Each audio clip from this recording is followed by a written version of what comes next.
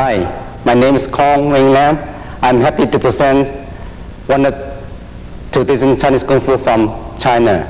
I'm studying Hung Gar and Yuan style from Hong Kong. I've been teaching this at the Bay Area since 1965. Right now I have a studio at California. I hope that you will enjoy this tape. Thank you. Hung Gar is directly descended from the famous temple where the legendary Northern Shaolin or Silum system of Kung Fu was codified. The Silum Temple in the southern part of China became the repository of the Chinese martial arts after the temple in the northern part of China was destroyed by the Qing government. The lineage of the Hung Gar style was passed down through many famous martial artists, including Ji Sin Sim Si to Lek Ah Choi, who is credited with spreading the art of Hung Gar to Canton. Wang Tai studied under Lek Ah Choi and sent his son, Wang Lam Ying, to study under him. Wang Lam Ying not only mastered all that Lek could teach him, but also sought out Hung He Guan to give him more knowledge. This skill and knowledge was transmitted to his son, Wang Fei Hung. Wang was a very famous man whose life story has been told over and over again in books, movies, and radio programs. His follower, Lam Sai Wing, is very well known for his efforts to spread the art of Hung Gar Kung Fu to the general public. His books on the subject were among the first written, and photographs of him teaching students in Hong Kong are shown here.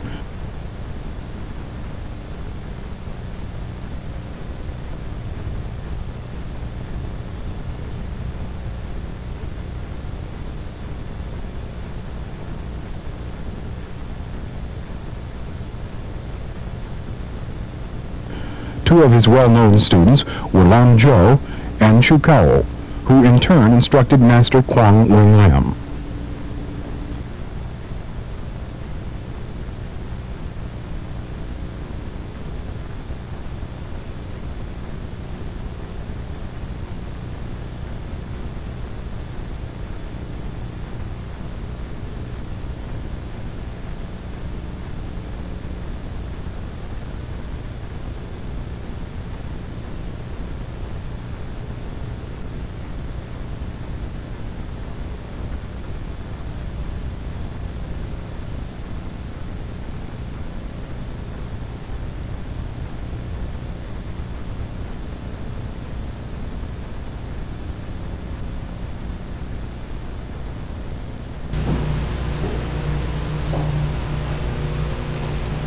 In the double tiger claw, the sound of fire like this.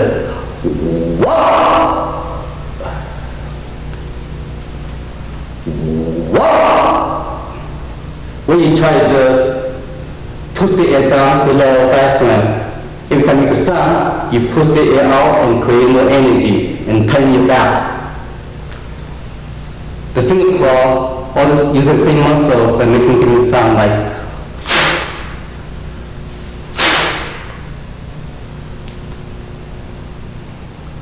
In the clean fist strike, sounds far away. Oh! Oh! The most important clean fist sound is like you try to using the energy pushing to the solar plexus area right here. In the middle set, we have sound following like.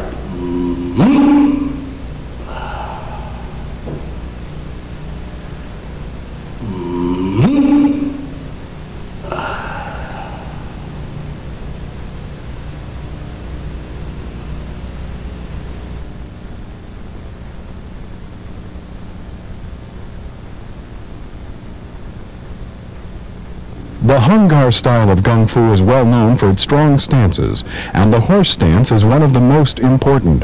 It is reached by walking the feet out to a distance that is 3 1/2 movements apart. The back is kept straight, the thighs are parallel to the ground, and the feet are pointing straight ahead. The front stance, or bow and arrow stance, is reached by moving the left foot back so that the toe of the lead foot is in line with the heel of the rear foot. The toes of both feet are pointed at a 45-degree angle. The distribution of the body weight is 70% of the weight over the lead leg and 30% over the rear leg. The cat stance, or hanging leg stance, is formed in such a fashion that the weight is over the back leg. The rear foot is at a 90-degree angle to the line bisecting the lead foot. The cow-moo stance, or twisted leg stance, occurs in 3 different levels. The first is very high, the second is with the knee nearly touching the ground, and the third is midway between these two. In the horse stance, the muscles are all taut. This is not a resting stance in the Hung Gar system. When delivering a strike from the bow and arrow stance, there is a slight lean forward that is even more pronounced so that the neck, back, and leg form a straight line when delivering a tiger claw strike.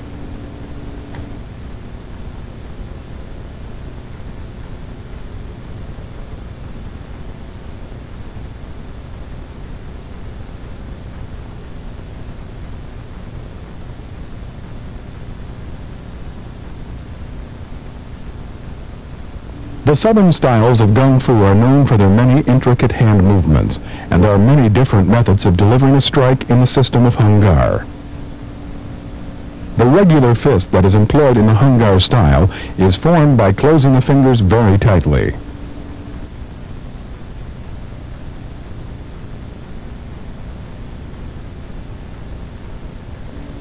Yup Ji Choi is the vertical fist with the entire surface of the fist serving as the striking surface.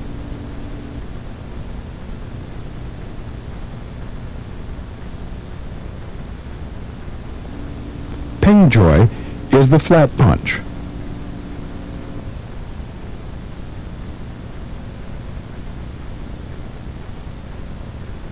Gua Choi is the back fist.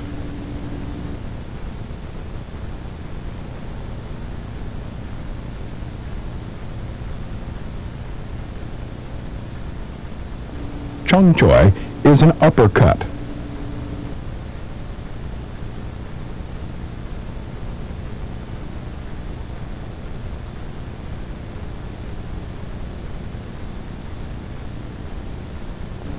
Pek Choi is a hammer fist and is delivered in a 45-degree downward angle to the side of the neck. Cup Choi is the downward flat strike with the second knuckles of the hand serving as the striking surface.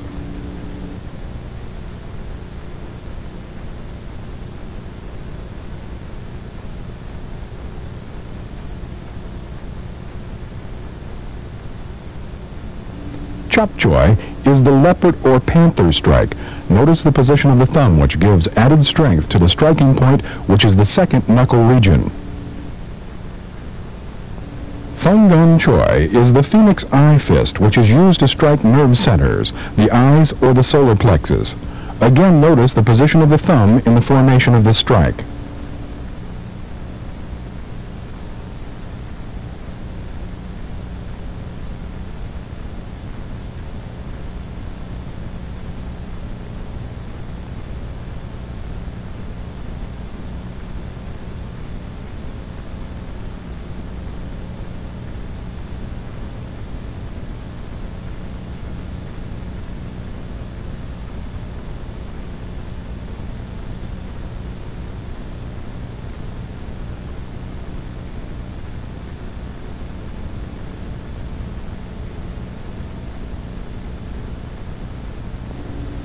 Chop Jung is the finger jab, and the tension is maintained in the fingertips with this technique, which will cause a slight bend to appear.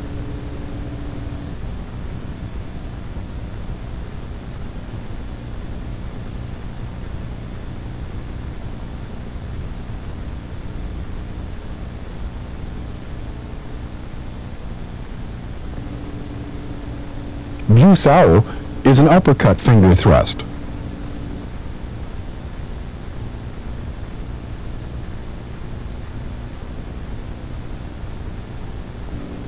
Pek Jung is a basic chop. Notice that the thumb is bent inward. Bu Ji is the two-finger thrust or sword hand strike. The two fingers are able to deliver power over a very small surface area, thereby increasing the destructive power of the technique.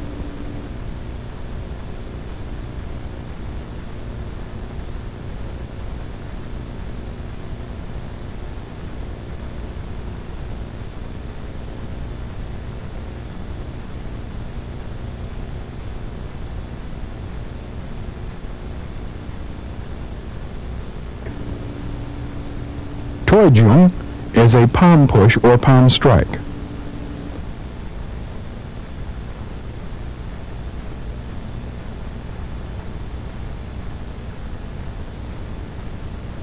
Wan Toi Jung is the side hand push. Fu Jiao is the tiger claw strike. That is important to note that the strike is delivered in a downward angle, not straight ahead. The thumb and the first finger form a half circle.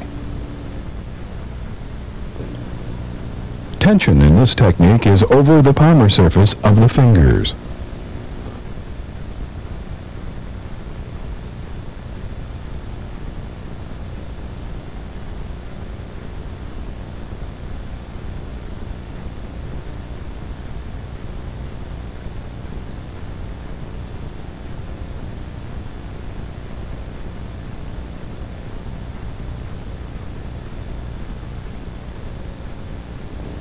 Long Jiao is the dragon claw, and here the tension is over the back of the hand with the fingers extended.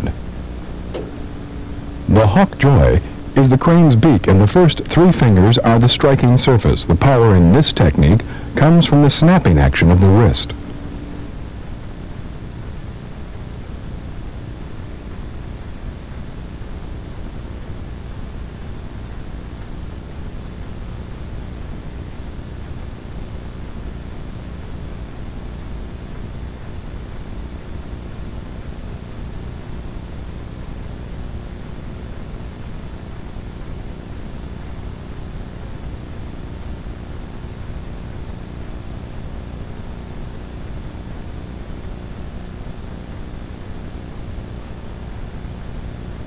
The Q Sao is used in this context as a block.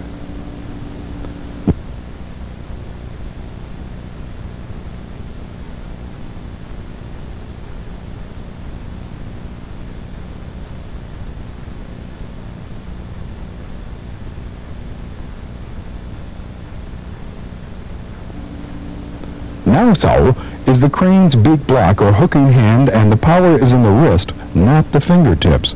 There is a snapping back of the forearm as the pull occurs.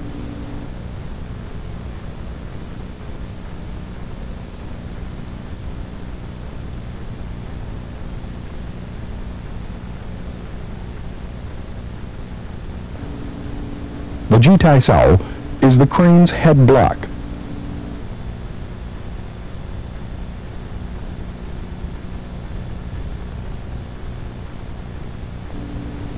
Guat Jung is a cutting move, and the power is focused on the back of the wrist.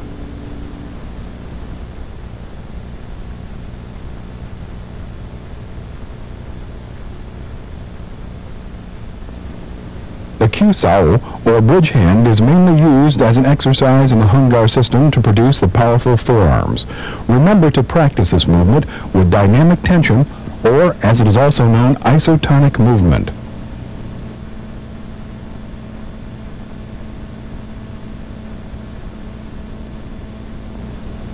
The Fen Q translates as open and stretching, and this is exactly what the movement entails. The final technique that is demonstrated is the Chum Q, or sinking bridge. Here the power is focused as a pushing down.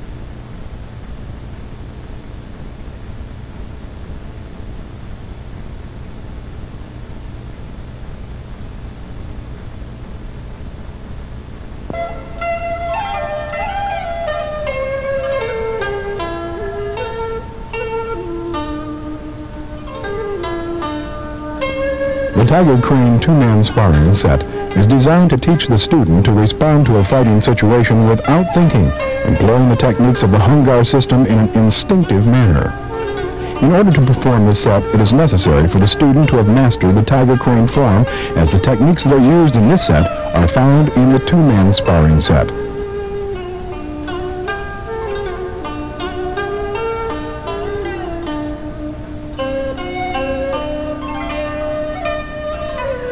The whole idea of learning a sparring set is not to learn the form, but to learn how to react to your opponent's attacks. The student is first taught a sequence in direct relationship to his partner's movements. The opponent's attacks are directed at specific targets at a specific angle. The student learns to respond to these attacks that are delivered with moderate speed and power. After he has mastered the form, the attacks are delivered with more speed, more power, and finally at different angles.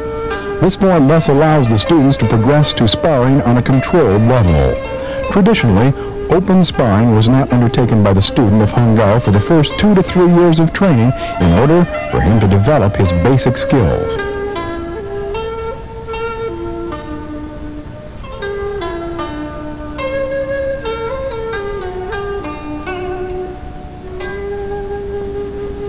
This form is learned as either one side or the other by a given student. After he has mastered his side, he is then able to learn the opponent's side of the form. However, the form is never practiced without the partner, as it would defeat the purpose of the set, which is to develop the response to the opponent.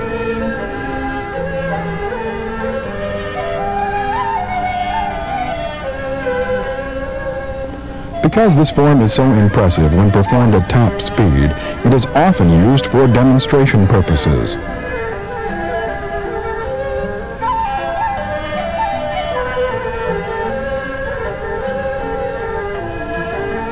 Here we see the knee is raised to block the opponent's kick. Here we see multiple arm breaks. The elbow is used for close-in fighting techniques. Here you see where a block is delivered to stop the opponent's hammer fist blow.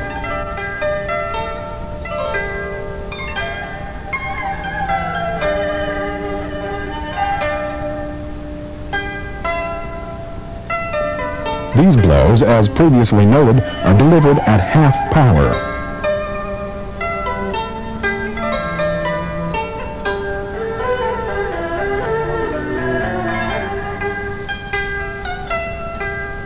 The initial movements are designed to look at your opponent and to look for openings.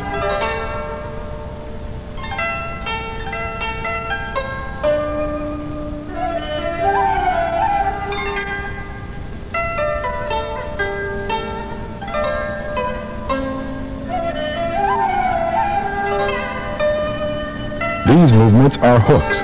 They are not mantis claws. Here we are showing the techniques very slowly to give you an idea where the blows are to be delivered, followed by the appropriate response to it. The double hammer fists are delivered to the rib cage of the opponent.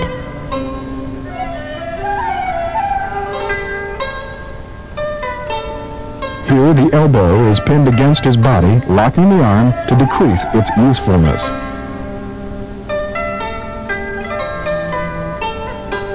The kick is directed toward the groin of the opponent. The crescent kick that is delivered here is delivered following the jump to avoid the sweep. This is delivered in case an opponent stands up quickly and will catch him in the upright position.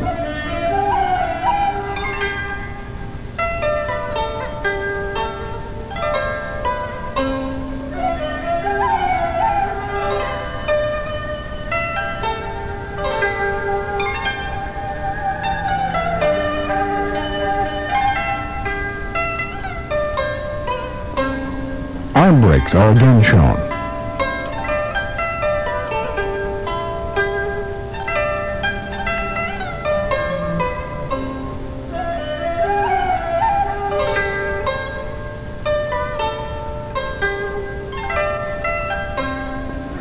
Again, you can see the use of circular blocking techniques along with straight power types of blows and direct power on power blocks.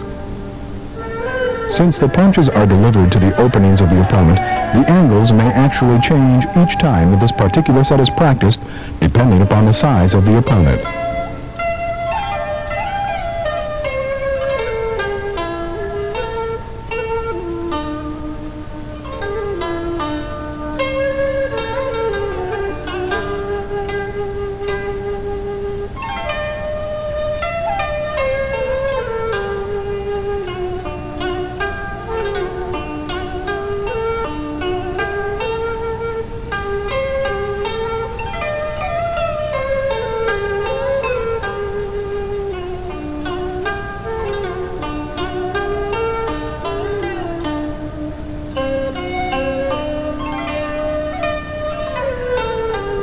When shown from the side angle, the angle of the attacks can be better seen.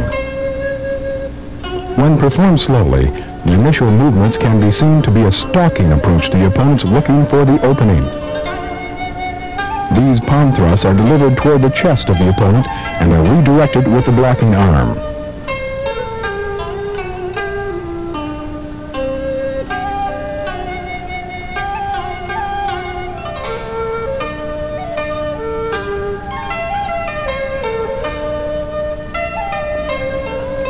Here we have a hammer fist strike aimed toward the back of the opponent, which is blocked by a similar hammer fist movement.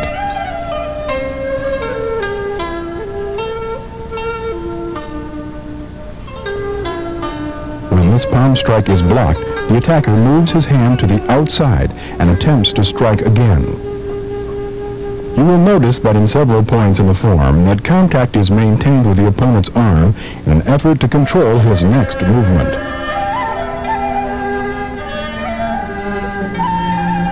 Once again, as in all forms of martial arts, footwork is extremely important and is useful for evading the opponent's strikes or sweeps.